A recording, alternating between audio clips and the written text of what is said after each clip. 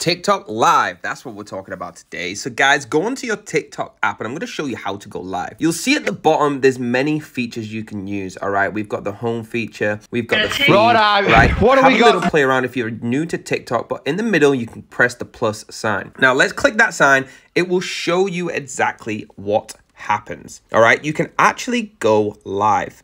Only if you have 1,000 followers. If you don't have 1,000 followers plus, you won't see this live feature. Now, what you want to do is put a title on there. Okay, use the title. Do whatever it is you're doing. We're doing how-to videos on here, which is absolutely fine. Okay, with these how-to videos, we're showing you all different kinds of things, but today, how to go TikTok live. So click the settings button and you change things like your moderators, add moderators. Also go to your comment section. All right, if you don't want people to comment on it, click the allow comments button off. That stops people going on. But if you do, you can put keywords in that will block comments. Like if someone writes bully, for example, it will block it, okay? That's what you got to do, right? Super, super easy. Follow how to for more videos like this.